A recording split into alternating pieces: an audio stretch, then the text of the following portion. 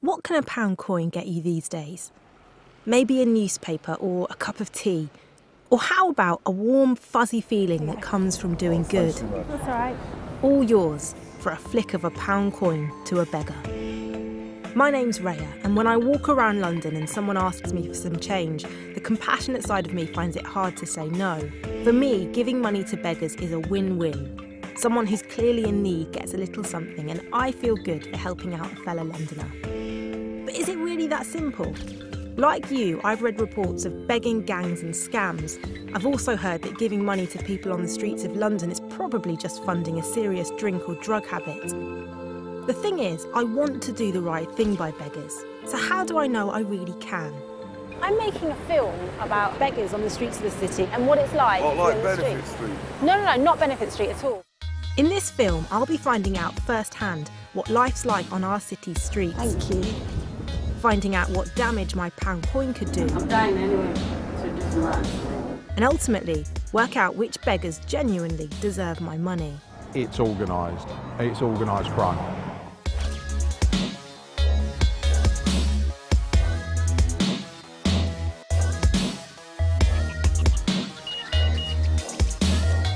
When I'm out and about in London, if I'm asked to give money to a beggar, I always will if I have it. I didn't used to. When I was 18, I went and spent a couple of months living and working in a homeless shelter. And that experience with the people that I met and the stories that I heard about their horrific lives just made me feel like if you have it, you should always give it.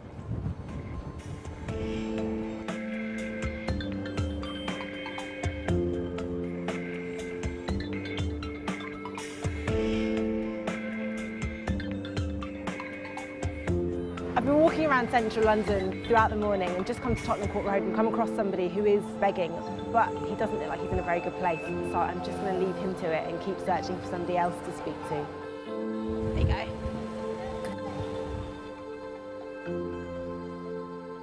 And I was just saying good morning, good afternoon, good evening, good night. Yeah. And within 3.5 weeks, the public, I received at least £1,500. Just from being on the streets and kind of saying hello? Yeah. I had to give food away. I even had to give money away as well. I was getting more money than the people that were begging for drugs and alcohol. Why do you think that is? Why do you think people were giving you more money than they were giving to other people? Because I'm polite, I'm honest, you know, and plus my dog was getting more response than me. So yeah. Having a dog has helped you? No, well, no, it hasn't at all. No, because he's getting more food than me. He's getting more accommodation offers. More love than you. Yeah. If Chester could make £1,500 in 3 weeks, it sounds like Londoners are pretty generous when it comes to giving. If I see someone begging on the street and they look, especially in winter if it's raining and stuff like that, I definitely give. I do tend to give money. I actually tend to give money when I've had a few drinks. I start feeling a bit more guilty about society. I kind of feel like we should be a bit of shame of ourselves, to be honest, because we're allowing it to happen. We're all just kind of standing by and going, oh, well, I'm all right, aren't we? I'm guilty as well. I suppose it depends on how they actually beg for money. If they're quite aggressive, then I'll walk away, I'm not interested. But if they said in sort of a soft way, then I'm happy to give them some money. It's really nice to see how many people would be willing to give, but I've got to be a little bit cynical and say if you're being asked on camera, would you give to someone in need? You're not going to really admit that you wouldn't, would you?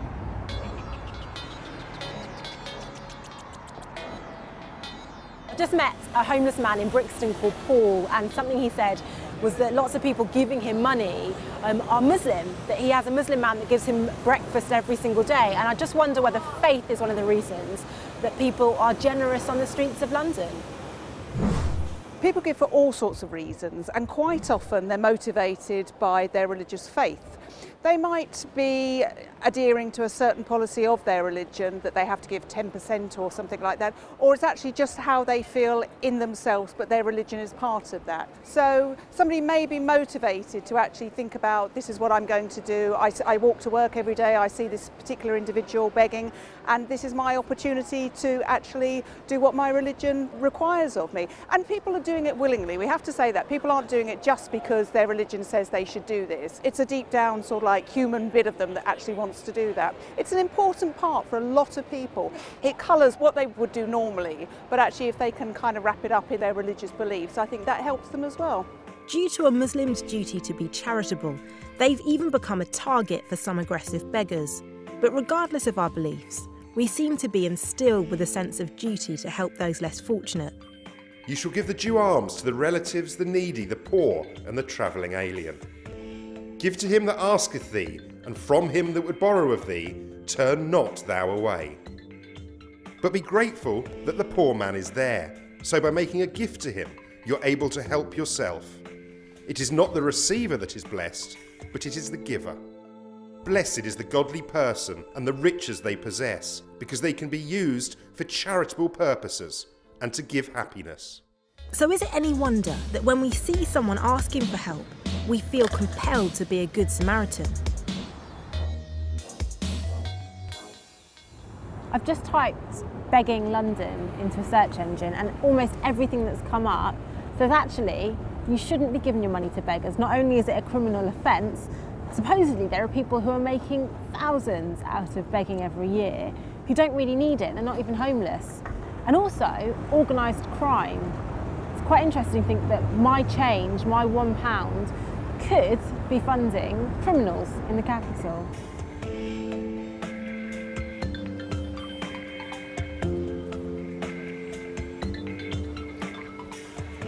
I think there's a lot of perceptions about people being on the streets begging for money that they don't really need because they've got a house somewhere and that they're just kind of taking advantage of the generosity of Londoners. Is there any truth in that? Yeah, there is truth in it, a lot of truth. It's just, I don't think it's as bad as people seem to think it is. You know, a lot of people on the streets of London are actually on the streets of London. It's not a blag or a way to make money, it is, you know.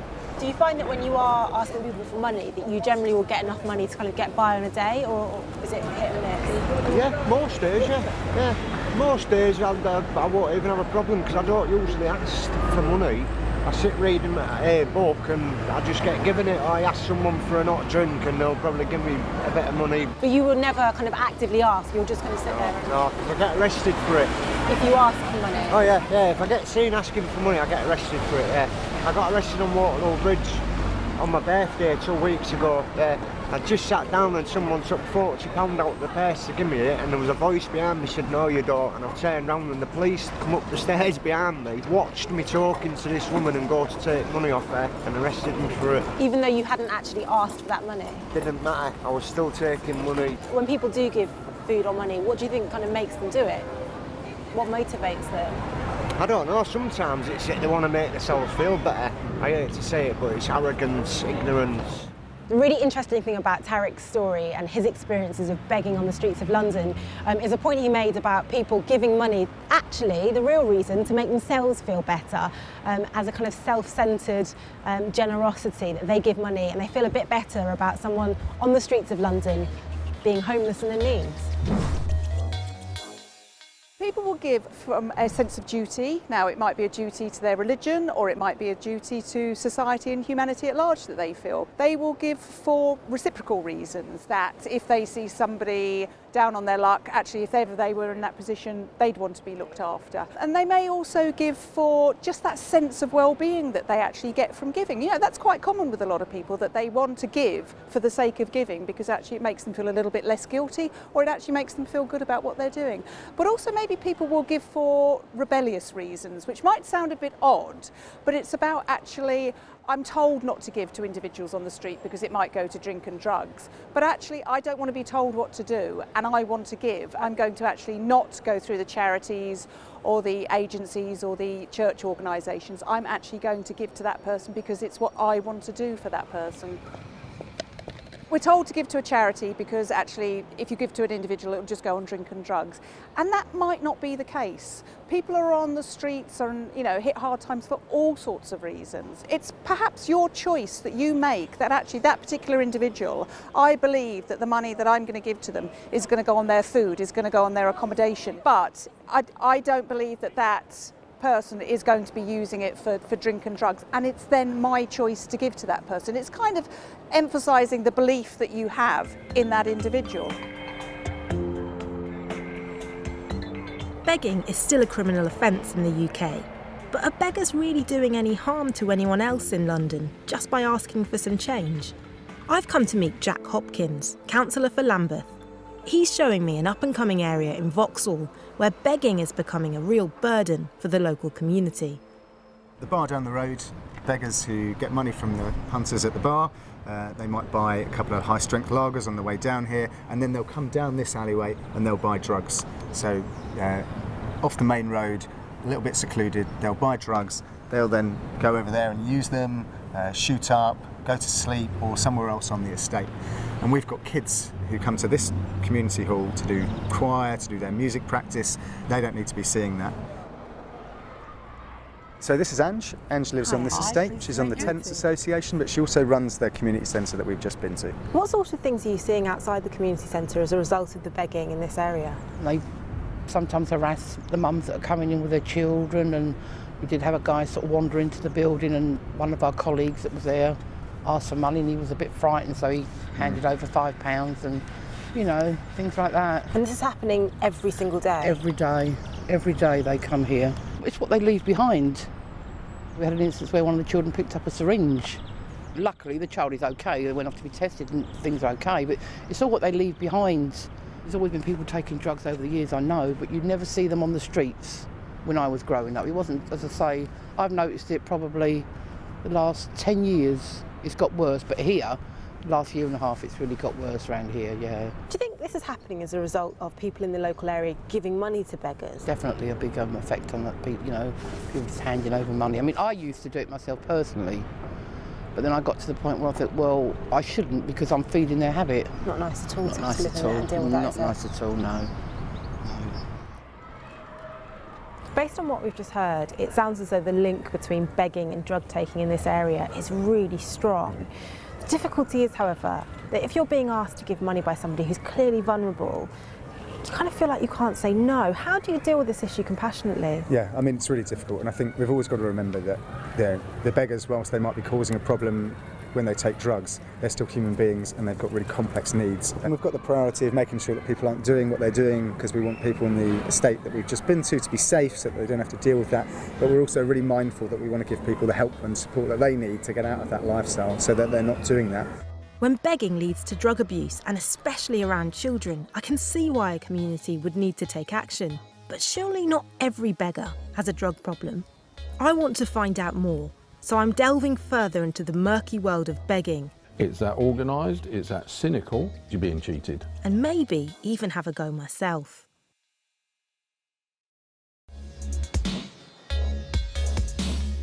I'm Reya, and I'm trying to find out which beggars I can give my pound coin to. When it comes to those who might be less deserving of our money, ex-copper Bernie Gravett has a pretty good idea.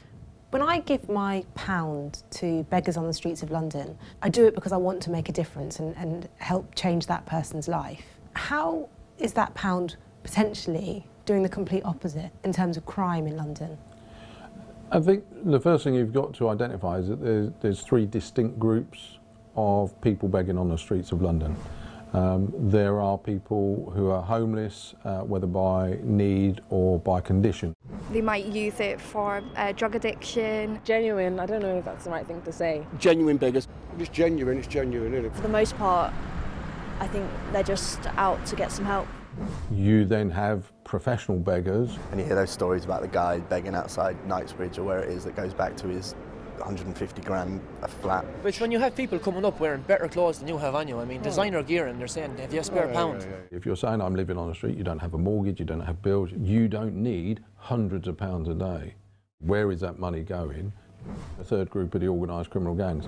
Romanian or Eastern European beggars that you see particularly around central London. There's foreigners with the small children begging on the street. That's where the challenge for law enforcement comes, because you're being cheated. You're being cheated by the beggar who travels in from outside London, sets up on a pitch during the day or the night, makes a load of money and then goes home to actually a house, even though he's got a card in front of him saying, I'm homeless, you know, I'm hungry. These guys can make anywhere from £300 a day, and there are reports of some of the professional ones who are earning £1,000 a day. That's where your money's going. It's going into someone's pocket by cheat, really. Do you think that people are earning hundreds up to £1,000 a day on the streets of London just seems unbelievable, to be completely honest. It certainly is, and there are various tactics used to attract more and more money. According to Bernie, there are a few things beggars can do to maximise their takings. Location is important, near cash points and tube entrances or other busy places where people might have change in their pockets. Eye contact as well as politeness makes people more inclined to give. A dog will help pull on Londoners' heartstrings. Ideally, they're small and quiet. A blanket is a good reminder that the streets of London can be cold and uncomfortable. A handwritten sign can inform people of your plight. I can't say that every beggar on the street isn't directly in need and isn't going off to feed themselves and survive. And the problem is those genuine ones who may be out there collecting to do that are being undermined by the con artists. It's interesting that you mention organised begging. I was out on Old Street and came across a guy who looked as though he was a genuine beggar, sitting on the ground asking people for money. But something quite interesting happened. Let me show you. So it looks like a guy sitting on the ground asking people for money, asking people for help. He's making eye contact, his right hand's coming up, so yeah, he's definitely begging. And then slightly closer look at this. You see him kind of give a thumbs up to somebody, get up, dust himself off and walk off. And the other thing about him, he's actually quite tidy. He's got a backpack, he's got no blanket, no sign, no cup, and he actually looks quite well dressed. The likelihood is that's organised begging. Yes, and whether someone had seen the camera was acting as a lookout for him, for either the police or, you know, getting moved on, or the fact that someone was filming him, they were obviously uncomfortable with that and he moved off. It's that organised, it's that cynical, and it's the same thing that's behind it is economics. It's about how to make the most money on any given day. With potentially so much money up for grabs, I want to see how I'd fare as a professional beggar. I think I might scare people off if they try to come and give me any money with no makeup on at all. But that's what I'm doing.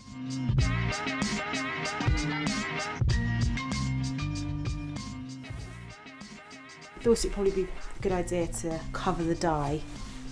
So I've got a scarf to do the trick.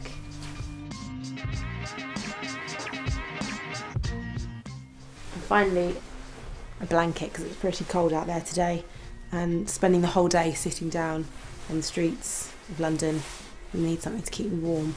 I think that's me done, ready to go.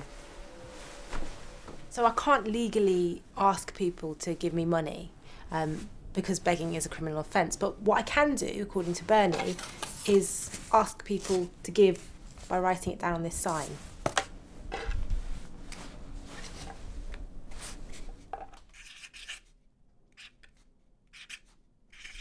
One of the things that Bernie said was really important is to be polite, and so I'm hoping that a little smiley face might help people in London feel a little bit more generous today.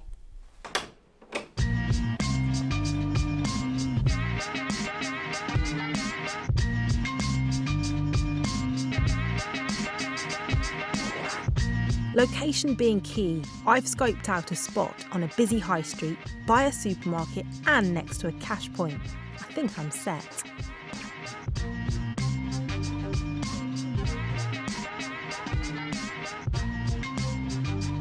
Thank you.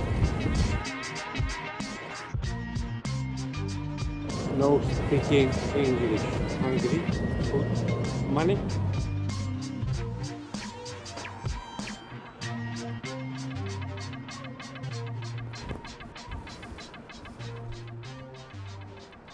So I've just spent the past 2 hours outside a convenience store seeing how generous Londoners are, and 2 hours equals £1.45. So with Bernie's advice, I'm going to up my game and move to a tube stop. Maybe it was because I didn't look like a genuine beggar. So I'm going to go and meet a friend of mine who has very kindly offered to lend me his dog to see if that helps pull on the heartstrings and perhaps to get a bit more money than this.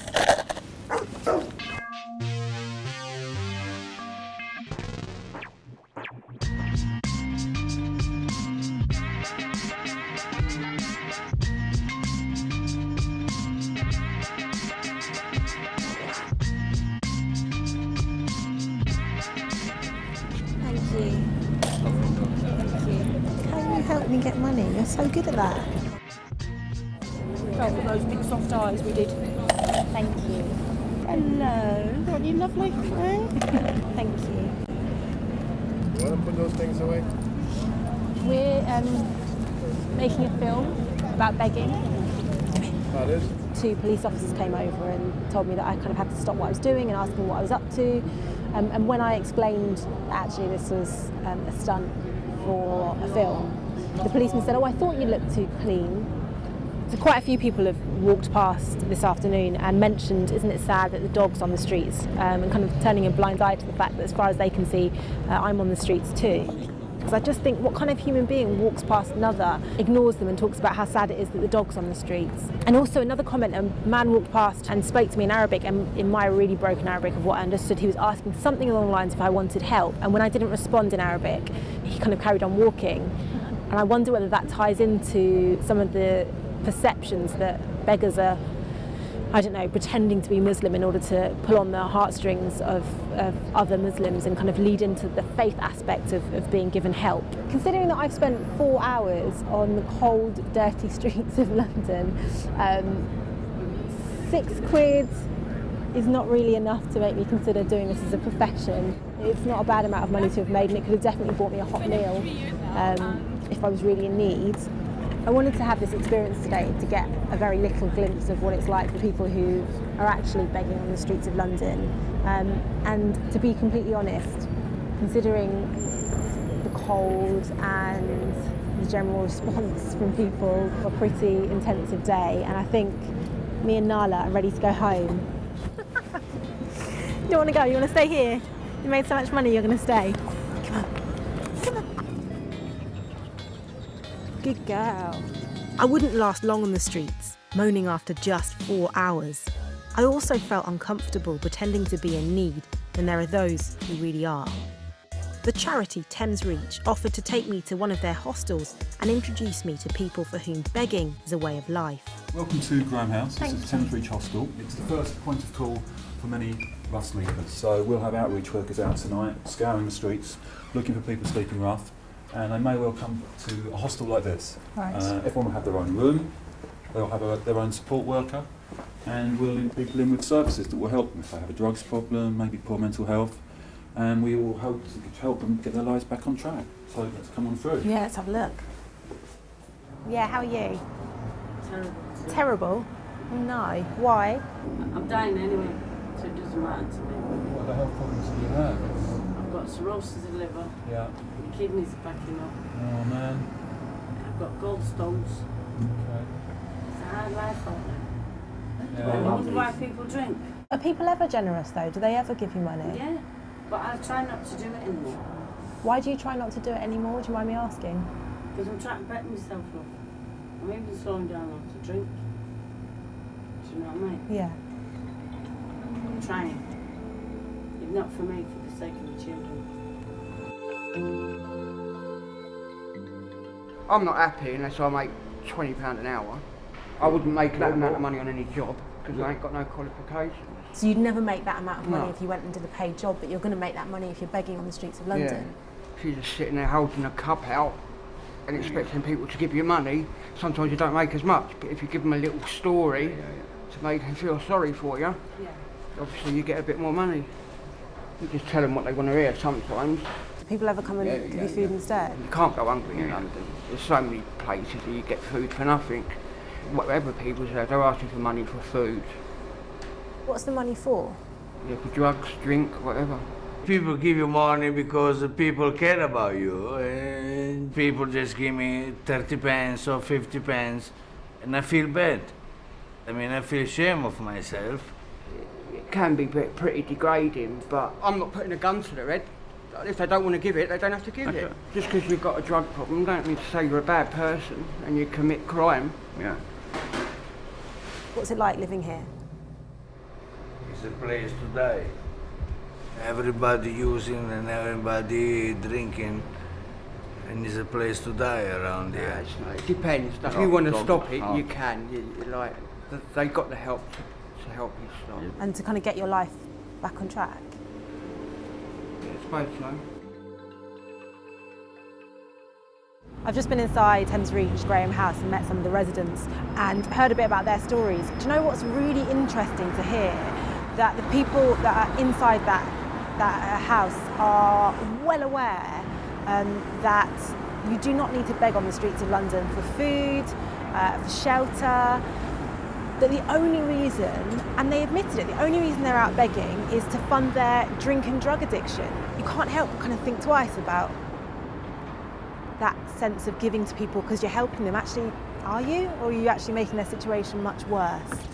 One thing I am certain of, though, is that these people are victims of their addictions, and I can't judge them for how they've ended up like this, even if they bend the truth a little to get my money. But are there other ways beggars are manipulating me to hand over my pound?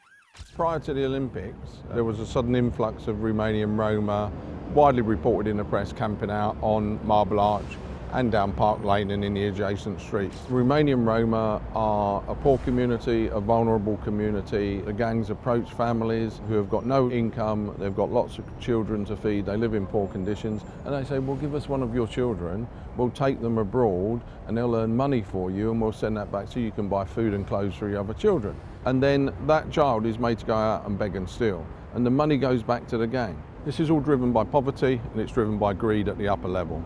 And these children can make £300 a day on the streets. Bernie shows me CCTV footage from a police operation investigating gang-related begging. Here's a woman walking down a high street with a pram, surrounded by others she's working with. You can see her clearly begging a woman for money. Then another beggar puts on the pressure, begging the same woman again. Same beggar here, different day, different baby. Having spotted a man taking some money out, she sits the toddler up in a bid to make eye contact with him. This is a blatant bid to get a 2-year-old to play on people's emotions for money. Now you see the toddler seeming to get a little tired, so tries to lie down for a bit. The woman is still working the mark, but as soon as she notices the child has slacked off, she roughly sits it back up to work. According to Bernie, this is clear criminal exploitation of a minor. On another day, the same woman is again caught on CCTV with a third child. This time, it's a 1-year-old. This woman was eventually charged with child neglect, money laundering, and human trafficking her own children, as well as a 13-year-old girl. During the arrest, the police raided the house where she lived with many others, but there was no sign the money they made was being spent on themselves. Any child or youth under 18 cannot, in law, agree to their own exploitation. So every Romanian Roma, every person out begging with a child, whatever nationality, wherever they come from, is committing a crime of exploitation. From what you've said, it sounds like a lot of these people are as much the victim as they are the perpetrator of some of these crimes. Is there not a worry that if you don't give to the 13-year-old girl that's got a baby in her arms, when she goes back to the gangster in Slough or wherever it is she's going at the end of the night, she's going to face a really tough time because she's not made the money she's expected to make?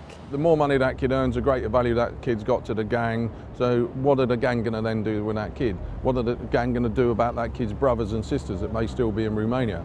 You know, if that kid starts earning more money for the gang, then they're just going to bring more in because it's simple greed. The link to child exploitation is shocking, but somewhere out there must be genuine people in need I can give my money to.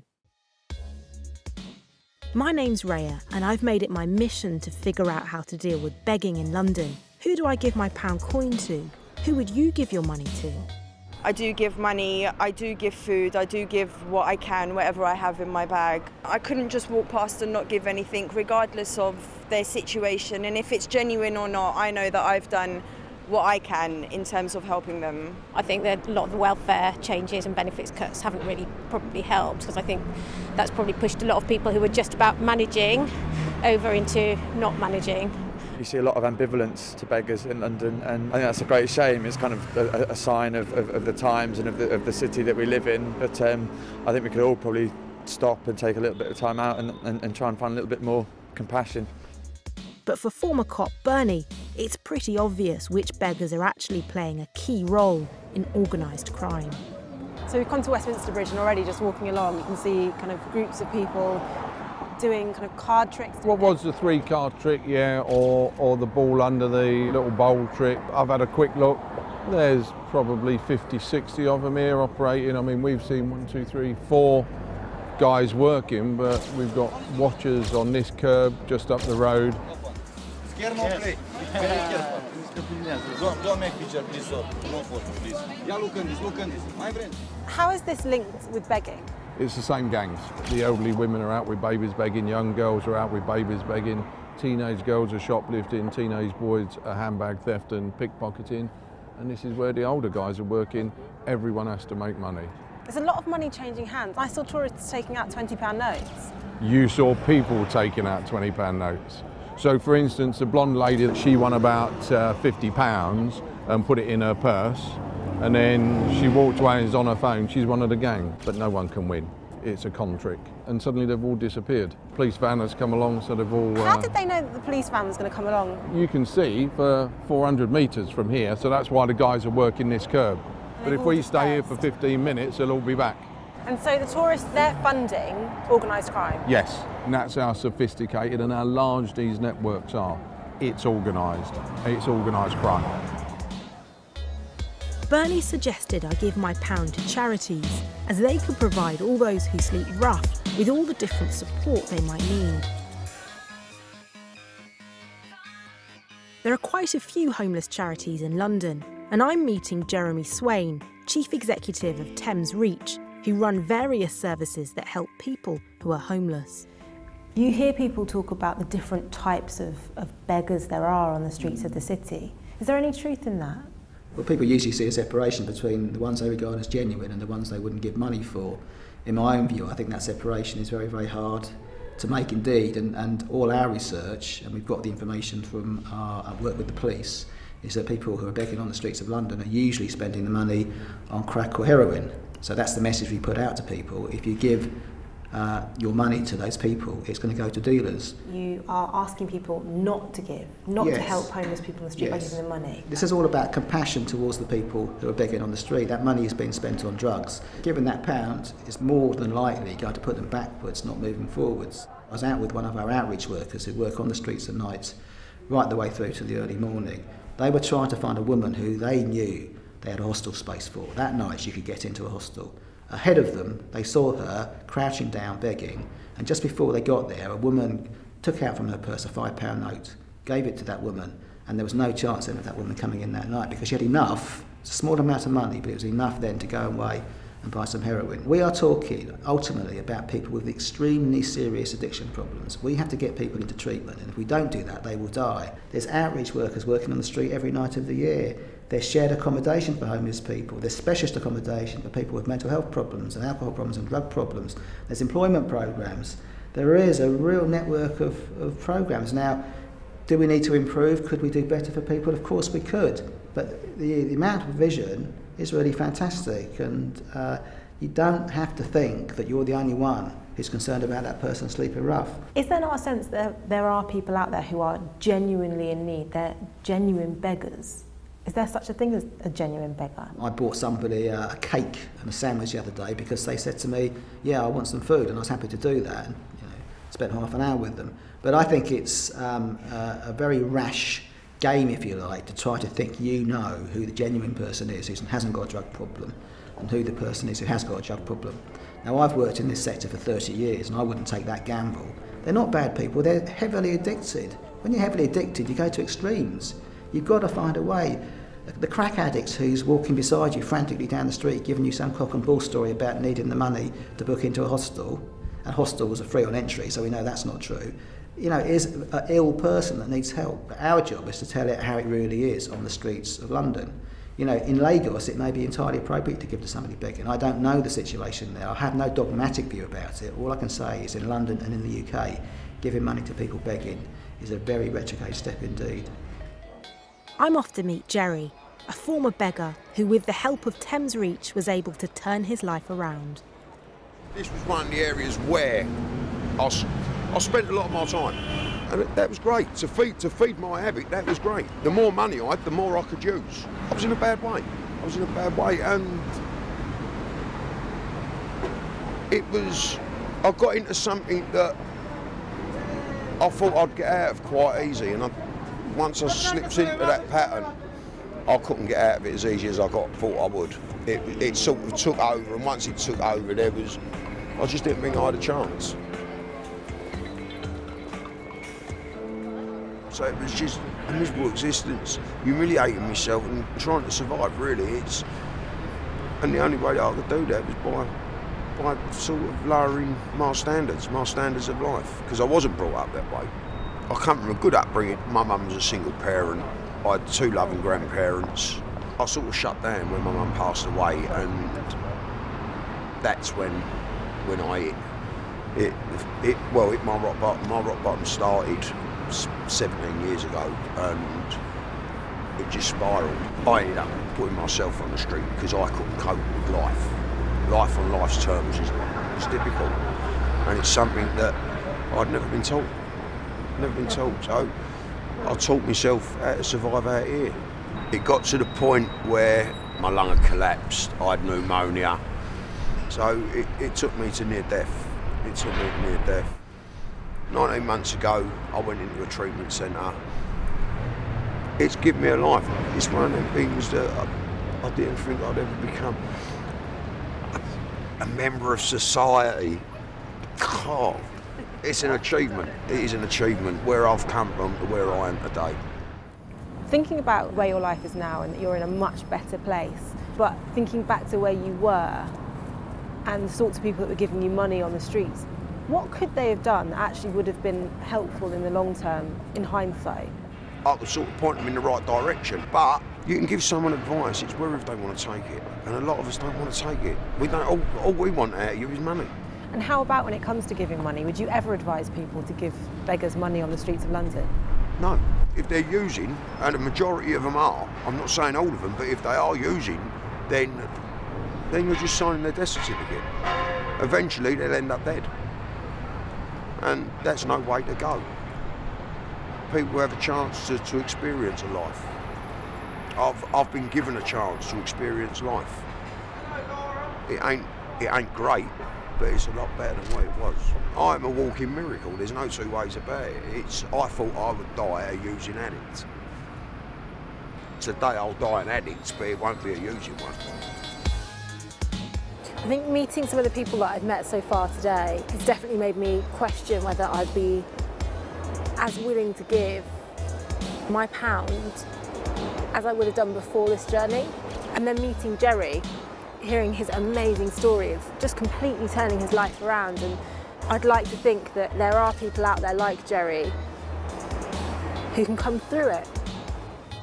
Even though I now have major doubts about giving money directly to a beggar, I do still want to help. But how? I think I tend to give more to the big issue people because at least it's going to a particular need.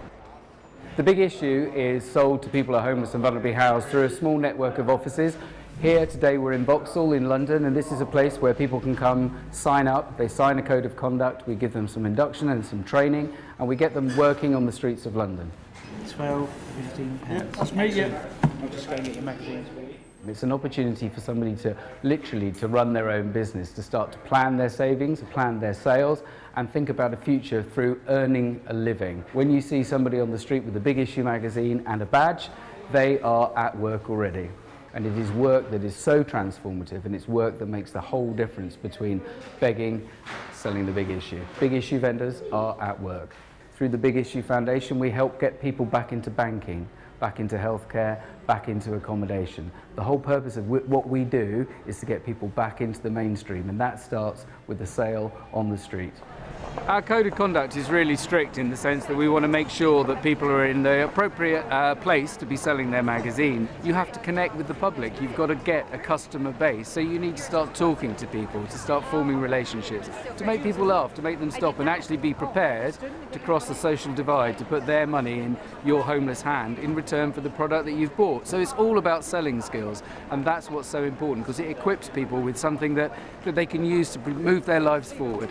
Payday, isn't it? Yeah, we've got quite a few vendors out, so it's all Going good? Excellent, Yeah. that's really good to hear. To a member of the public, the Big Issue magazine costs £2.50, but we sell it to vendors for £1.25. So we're absolutely proud of going 50-50 with homeless people. It's knowingly undersold to people who are using it as a tool to make a living. So we keep it as cheap as we can, and we make sure that our vendors can make as much money out of it as they possibly can. We always say to people, please take the magazine when you bought one, because it's a commercial transaction and what you're getting at the end is something that we really think you'll enjoy reading. It's a good deed when you buy it, and it's a very good read. So you're doing all right, yeah? Is it going okay? I know. Yeah, excellent. Stephen certainly makes a good case for the Big Issue concept, and I could see how it could help people begin to get their life back on track. Does the concept guarantee that money won't be misspent? I guess not.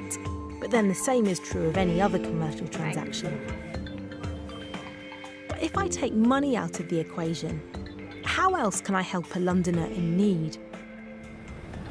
So I've come to Trafalgar Square to meet a group of people who volunteer to help people on the streets of London in an alternative way, and I think that's them. Hi, is it Catherine? Yes, it is. Catherine, hello, I'm Reya. Nice to meet Hello, you. Reya. How are you doing? Very nice to meet you. This is the pavement people. This is the pavement people, yes. Tell me a bit about what you're meeting here to do. Well, what we do is we are a sort of alternative way of offering help and friendship to the homeless people. So what we don't do is we don't offer housing, which sounds a bit kind of contrary. We generally don't encourage giving money, but what we do is we give time. Talk to people, sit and listen to people. We give a cup of tea to break the ice and show friendship. But mostly it's about building up relationships, breaking the isolation that a lot of people feel when they're on the streets. Normally people don't speak to them. But pavement people will go out and we talk. Yeah. Do you all split up and go in different places A couple in the of city? groups, yeah, about okay. 3 or 4 per group, and then we'll go off round, and then we'll all meet up in the pub later on. Right, okay. Yeah, so you're going to join us, and we'll come round and see if Yeah, well, can I come along with one of the groups? Let's go. Go, come on Shall then. see you later? Okay. See you later. Yeah, Right, have a good night. Have a good night. Come on, Doug.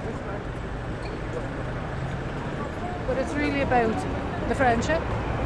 And if we have stuff to give, we'll give it. If we don't, we'll sit and have a cup of tea and a chat. Yeah. They often ask you for money, or? Very rarely, actually. Very rarely. If they ask money personally, we don't tell the members of the group you should or shouldn't give money. But if someone says, what I say to our members is, if you want to give them money, that's your choice. If you'd rather not, say something like, we're not giving money today, but would you like a cup of tea? And that's it. We never have much more than that. I was staying over there, but some fella attacked me last night with a knife. Really? Are you all right? And you had many people saying hello today, as many? No, I've been sending the Big Issue there. All right. I have a bad day at work, and I come out here, and within 10 minutes, I'm having a laugh with a homeless person who can still smile in the most terrible of circumstances, and I feel great about it. And there's nothing wrong with enjoying doing what we do. There really isn't. Yeah. After everything I've seen and heard, I'm definitely now less likely to give whenever I'm asked. It's a very rash game, if you like, to try to think you know who the genuine person is. Those genuine ones are being undermined by the con artists. They're still human beings and they've got really complex needs. I can't help but feel that it's wrong to stop giving altogether. For the 99 times my money could be funding drug addiction or crime, there is that one time that my £1 could really be going towards someone genuinely in need of help. And for that reason, I'll never stop giving completely to beggars when I see them on the streets of London.